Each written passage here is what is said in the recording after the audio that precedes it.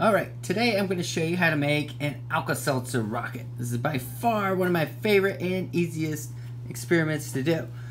So, all you need is one of these old film canisters. Your parents probably have one lying around, and if not, they're really easy to find online. You need some Alka-Seltzer. Do not do this without parents assisting you because this is medicine. And some water. And some little tray that it's going to capture the little bit of water that comes out of this thing once it launches.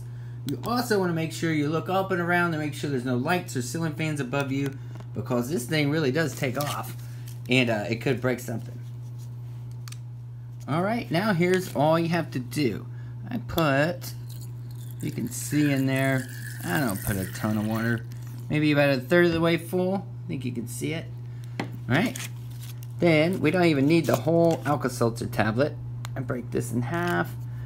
Alright, so now what we're going to do is we're going to be ready. The minute I drop it in there, I'm going to put my cap on, make sure it's on tight, and then I'm going to flip the whole thing upside down into my little launch pad here. Alright, here we go. Ready?